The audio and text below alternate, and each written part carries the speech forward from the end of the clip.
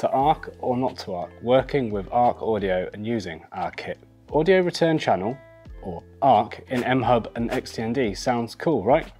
Send audio from your display back to your AVR or matrix, providing cleaner installs, less points of failure, and importantly, lower install costs. Sounds great, but there's a catch. ARC can also be quite frustrating to set up, and it's fair to say that installers have a love-hate relationship with this relatively new technology. At HDA, we think part of the problem is that ARC isn't understood well enough, especially some of its shortcomings.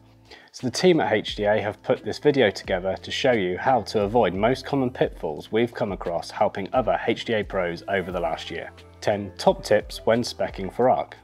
Is the TV itself the optimum source? Often you'll have a number of options via the TV's onboard app itself. Could be most challenging choice to integrate. Consider perhaps if extraction from a source is a better solution that might work. Which source is best could come down to connectivity ease, number of services available, or even integration driver ease. Just because ARC is there doesn't mean you should automatically use it.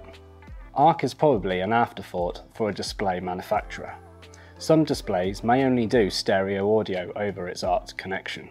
Test ARC with your brand of choice or confirm the manufacturer's rep about any known issues or limitations beforehand.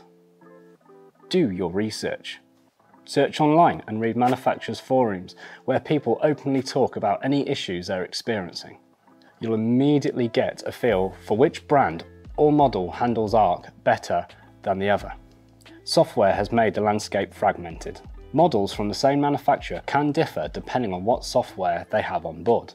Make sure they are up to date to minimise this as much as possible. Do not hinge your entire project on ARC reliability.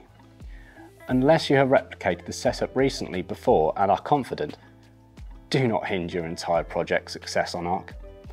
Plan for redundancy. Leave yourself room to wire for optical or install some Cat6 as a backup. CEC. Remember that ARC works when CEC is enabled. If you have disabled CEC for compatibility reasons, then you need to rethink or wire an alternative. eARC. ARC and eARC are not the same thing. eARC has the bandwidth to support uncompressed multi-channel audio. Devices that are labelled as supporting ARC will work for ARC, but not eARC. Right now, options for extending eARC are minimal. Don't get caught out. Make sure your audio hardware can decode ARC audio.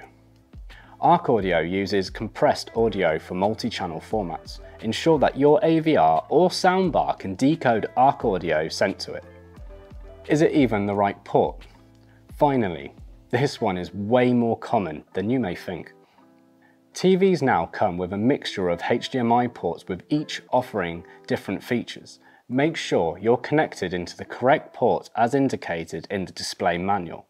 Read the full article over at HDANYWHERE.com, links below, or contact our support team for help with your ARC project. If you found this video helpful, let us know in the comments below or by giving us a like and a subscribe. I'm Colton from HD Anywhere.